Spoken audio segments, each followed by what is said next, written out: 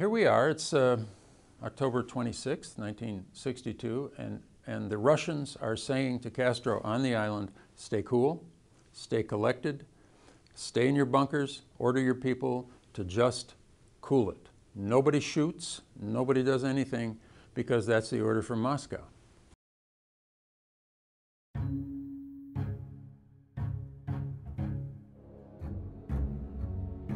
One of the most interesting questions regarding the Cuban Missile Crisis has to do with Fidel Castro and whether, to use a colloquial expression, he was crazy. Why is this an interesting question? Well, clearly, in the middle of the world's most dangerous nuclear crisis, to have one of the three leaders involved having, if it's true, if it were to be true, having lost his mind, that is deeply disturbing. Americans were overflying the island dozens of times every day with supersonic aircraft that were taking pictures of the development of the missile sites and other related stuff. Now, they are asking their leader, their fearless leader, Fidel Castro, shouldn't we be doing something? I mean, they're taking so many pictures, they're going to know exactly where all of us are. Fidel hears this, he feels it himself. And so contrary to his orders, he orders all the Cuban troops to open fire on anything within your range. Any plane that comes over, if you hear it, see it, turn that gun around and try to bring it down. This is a morale builder. It is also a message to the Soviets. We're here to fight this. We are not here to cave in, give in, relinquish our sovereignty. We're not going to do it. We, the Cubans, are not going to do it. Your problem if you want to do something different, but we're here to fight this thing to the conclusion. I didn't try to start a war. The war is already on. The war started the year before, 10 years before. The Americans have treated Cuba like dirt all this time, and finally we're standing up for ourselves. I mean, I think that would be the response. Is that crazy in this situation? Or should he, for example, have capitulated? The fact that he didn't, does that make him crazy? I think in order to reach that conclusion, he was crazy. He had kind of lost it. He couldn't handle the stress. He was irresponsible because he was in a nuclear situation that could have really blown up into a catastrophe, and here he was getting violent and aggressive all of a sudden.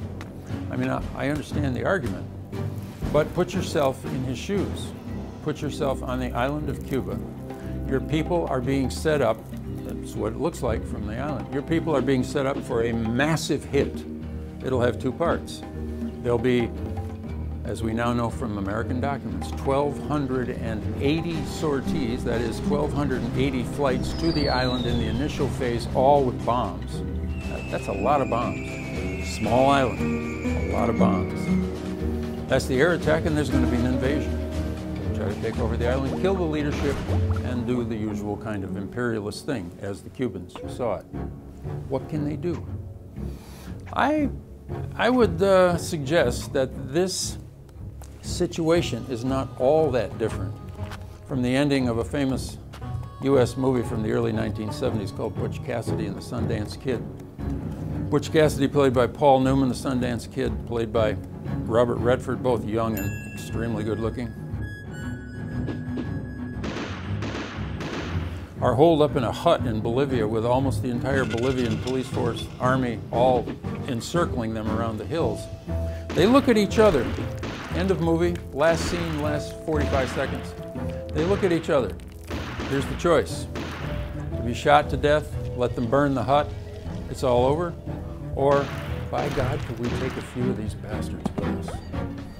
They're injured, they're bleeding, they grab their guns, they come ripping out of that hut, and the camera freezes on them as they come out, each of them smiling. End of movie. Gunshots go off for about 20 seconds while the credits start to roll. I ask you, does the director of that movie want you to think that these guys were crazy, had lost their minds, or are they heroes? Are they heroic? I think it's a no-brainer in that situation. However they got to that situation. After all, these guys are crooks. I mean, they don't really have any redeeming social value other than their pretty faces. They're crooks. But in that situation, they behaved heroically. I think that's what the message is. And I'd suggest to you that if you see differences between that and the ending or the near ending of the missile crisis, Well, good. I'd like you to send that in. I'd like to see it, because I don't think Fidel Castro was crazy. I do think the situation, if you could think of it this way, the situation was crazy. The situation was perverse, and the options were few. But I also think we don't ever want to create that situation again, where a leader has only the option to take his country down for no reason, or to take his country down along with some of those bastards in addition. We want to try to avoid that.